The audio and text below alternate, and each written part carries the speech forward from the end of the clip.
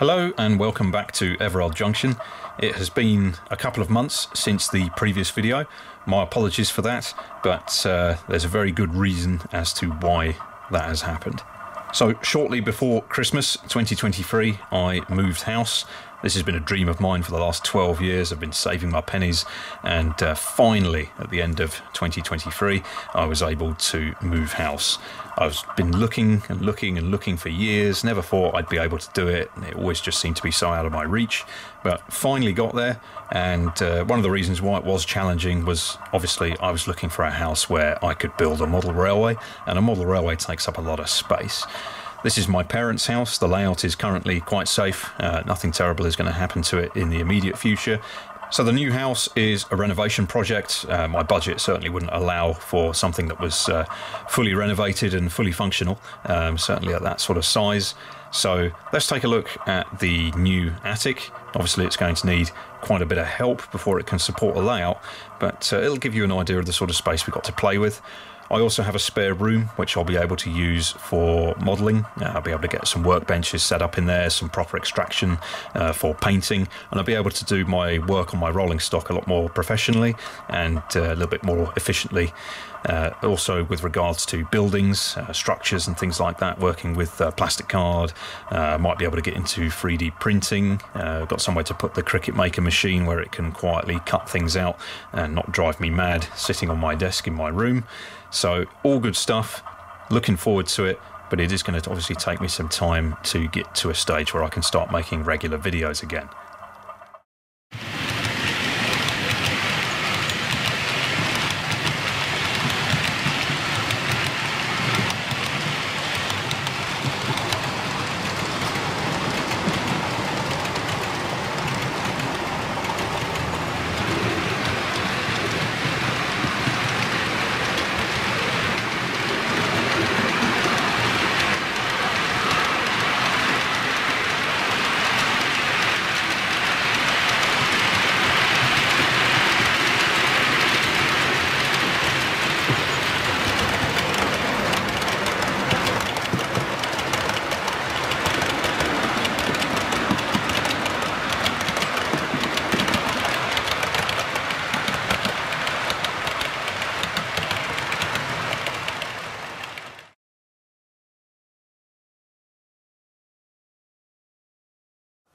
So I've just finished putting this ladder in. This will be just a temporary ladder for the time being, but as you can see, we can now get up into the loft space and have a look. I've been up there already, tidied things up and made things look a little bit more presentable, but obviously this is a completely unused area of the house and it hasn't been touched for 72, 73 years. So we'll just have a quick look around. This is just going to be with a torch. The lighting's going to be terrible. My apologies. Obviously, I will be getting some proper lighting up here as soon as possible. Okay, so here we are. As you can see, maybe you can't see, it's not great, but as you can kind of see, we've got a big space here. There's an awful lot of room. Most properties in the UK have two sort of roofing styles. Your newer builds have what's known as a truss roof. So those of you who have perhaps tried to put a model railway in an attic before, you'll be familiar with a truss roof in that it's that roof you find that's absolutely full of beams. There's beams going all over the place, and it can be difficult to make a model railway work in a space like that. Older properties in the UK, such as this one, I believe this was built in 1950, have what's called a cut rafter roof. I believe that's the correct term.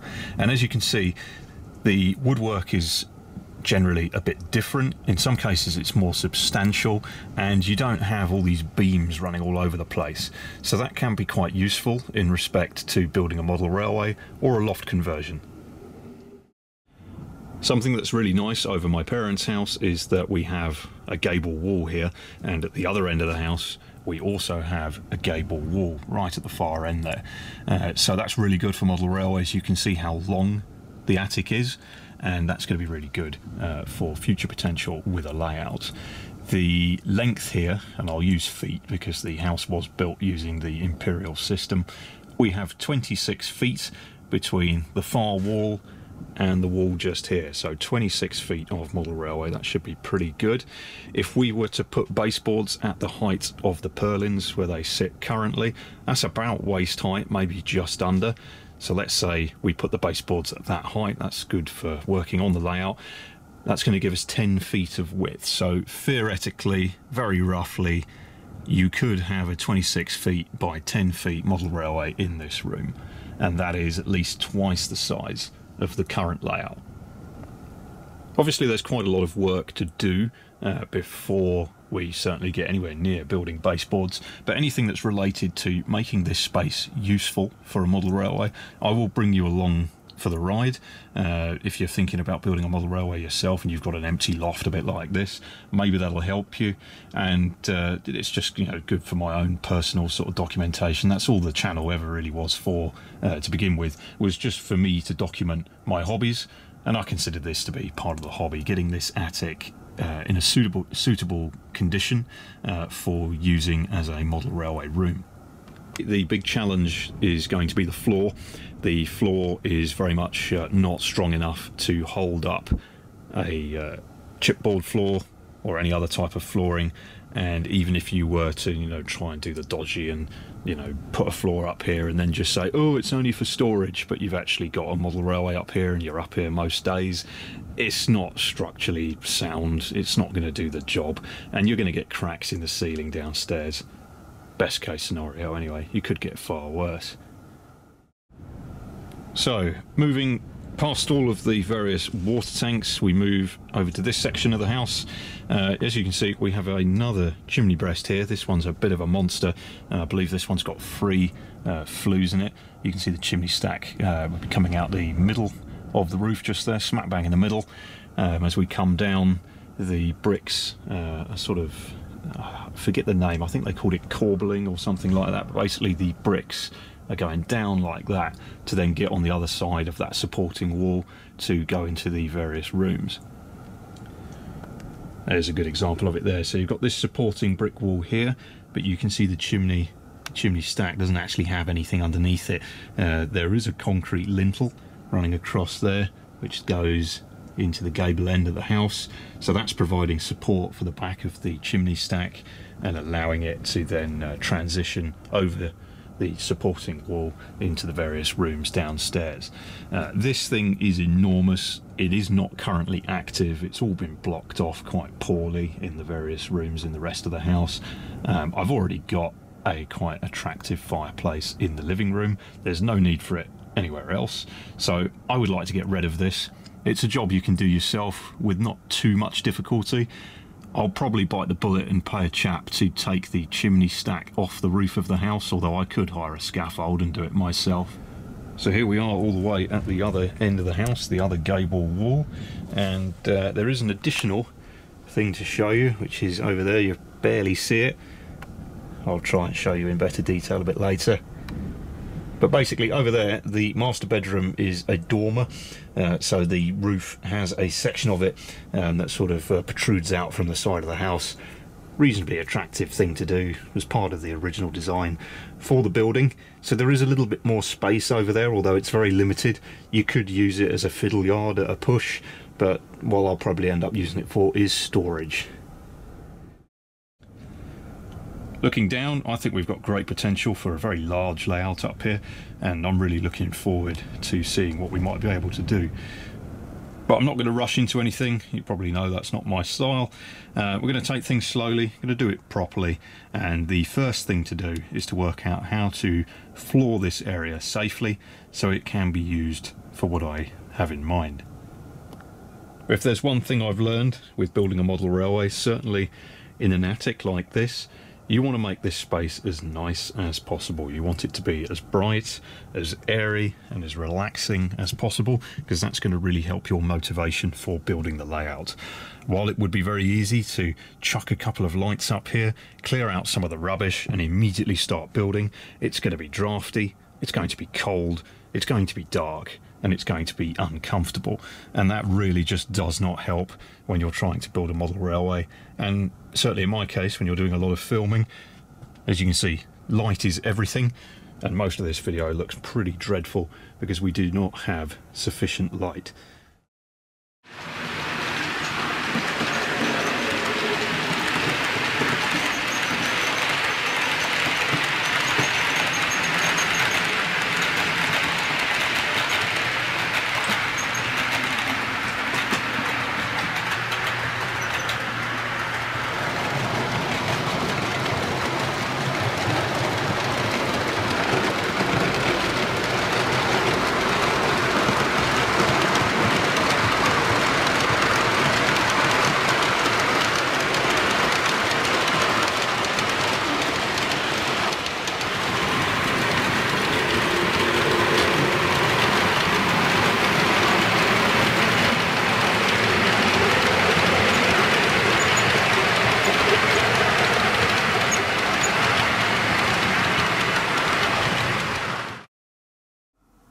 I've had a great deal of fun building this particular layout. I've learned an awful lot during its construction. There's many things I would do differently in the future, so it's a great opportunity for me to start fresh with something new.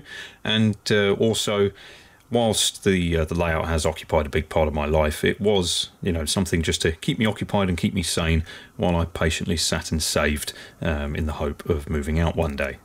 The new place is a renovation project. It does need a lot of work, a lot of love. My budget wouldn't stretch to something that was nicely furnished and all finished for the size of the property I was looking for. So I landed myself with a bit of a project.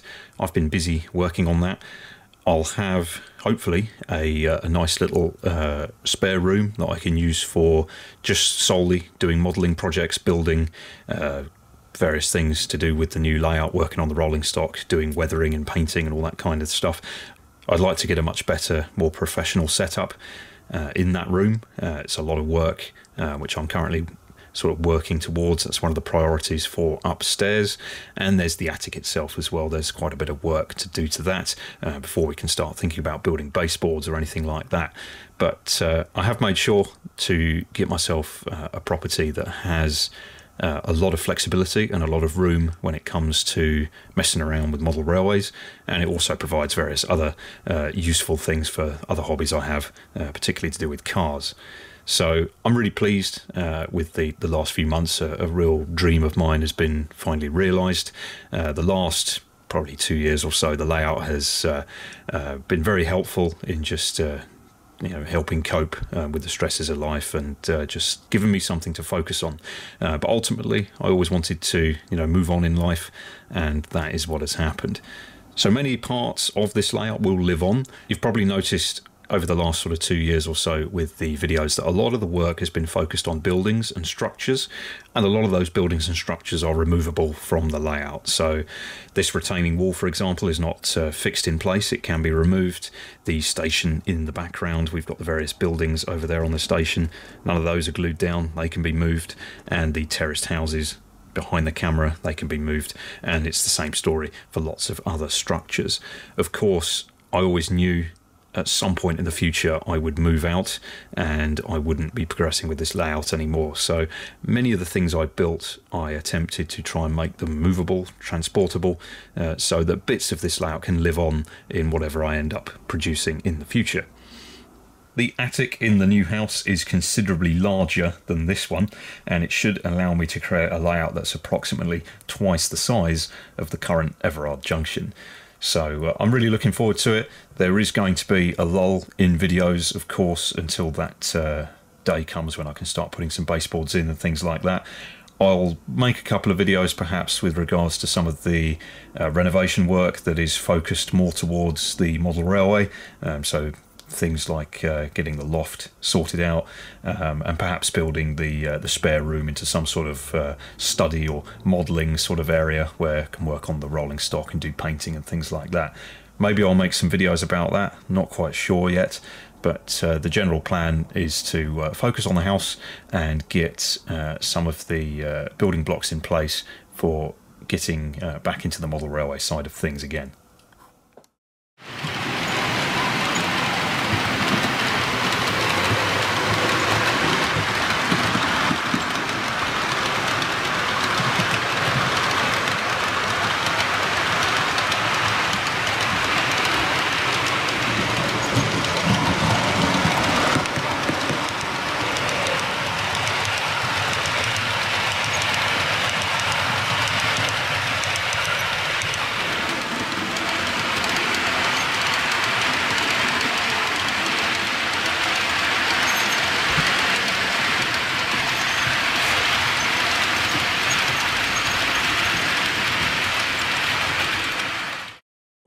So in terms of layout stuff, the only real change is I have taken delivery of the new Accurascale Mark IIB coaches.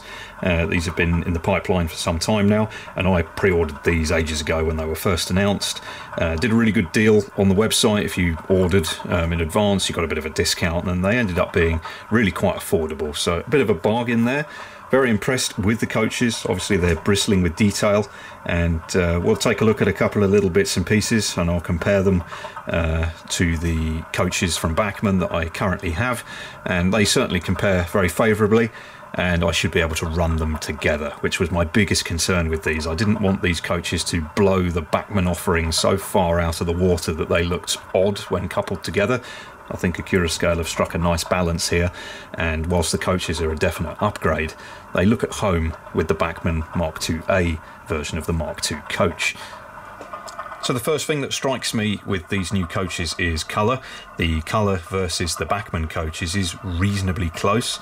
There is a bit of a difference in the shade of grey, and there's a very slight difference in the shade of blue, but overall they're quite similar to each other, so they'll look good in a rake together. The Bachmann coach is the A variant, and the Accurascale coach in front of you is the B variant.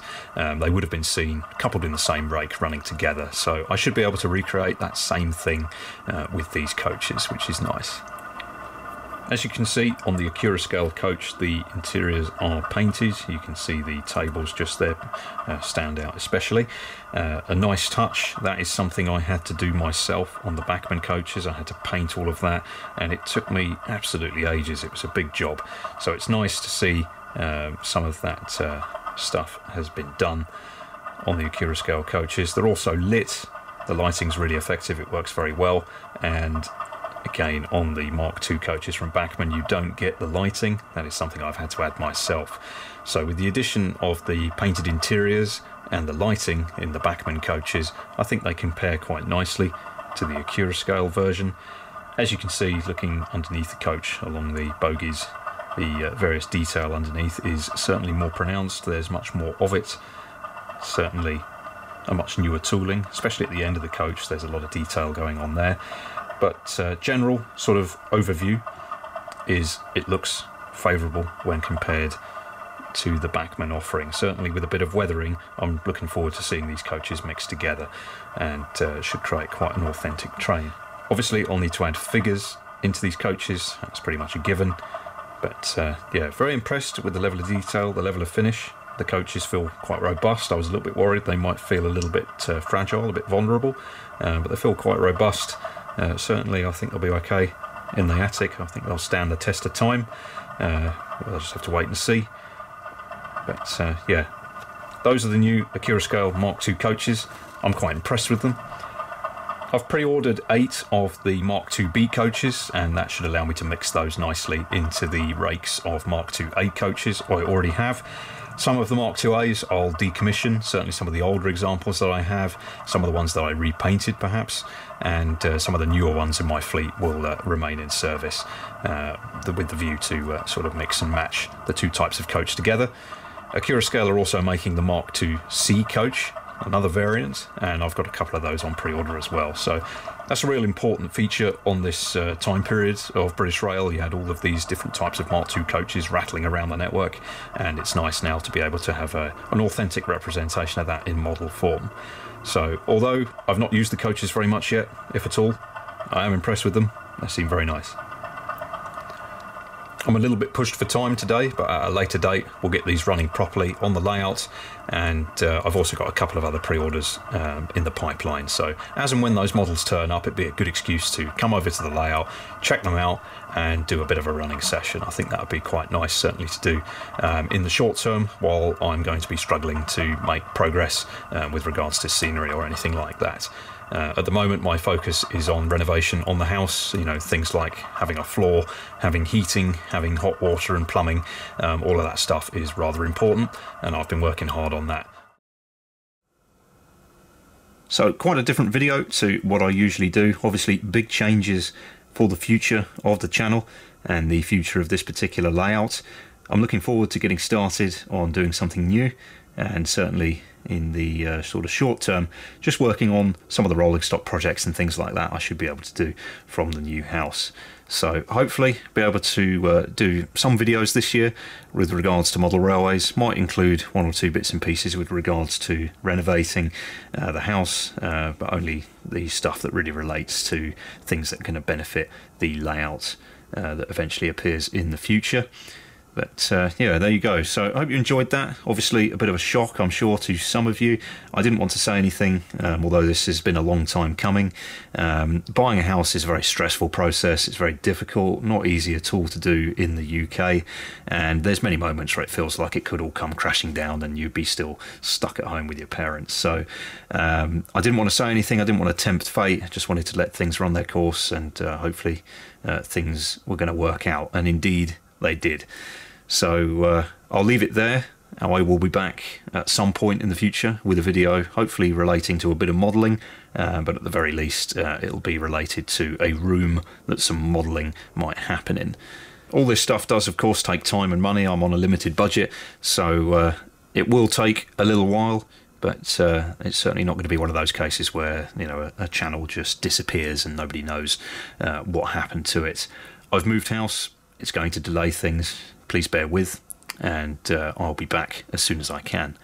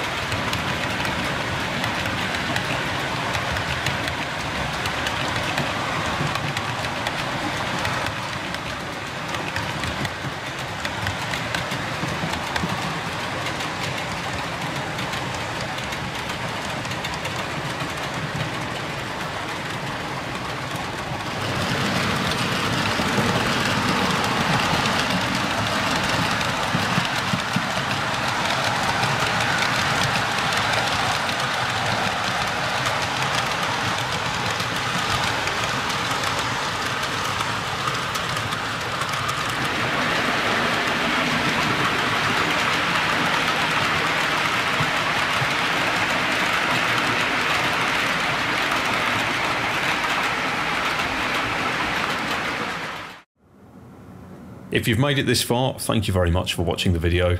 Really appreciate the interest and the support from everybody in the channel over the years with regards to the layout and all the stuff I've been building. So thanks very much for that. I was meant to get this video out probably about 2 months ago, maybe a month and a bit ago, but I never got round to completing the editing on it, as I was just spending a lot of time at work, doing a lot of overtime. Unfortunately, didn't pan out, and the company I worked for went into administration a few days ago. There was basically no warning for this, so we're all out of a job and we're all out of pocket and owed money. I'm also owed an awful lot of overtime. So very much a bit of a roller coaster for the last couple of months, obviously with the house and then everything going wrong at work, but it's okay. I've been very lucky. I've managed to secure myself some work, future employment, and it's doing a very similar role to what I was already doing. So hopefully things will pan out. The company's well established and I look forward to working for them for the foreseeable future. So fingers crossed everything will be all right, but obviously it's all a little bit turbulent at the moment. I've got to pick myself up, dust myself off, get all the bills covered and all of that, and then sort of crack on with the house and continue with sort of where I was a couple of weeks ago. So thank you very much for watching. Really appreciate all your support. It's going to take me a while to sort all this out, so please bear with, but Everard Junction will be back, just like the real railway, especially back then. It's just going to be a bit delayed.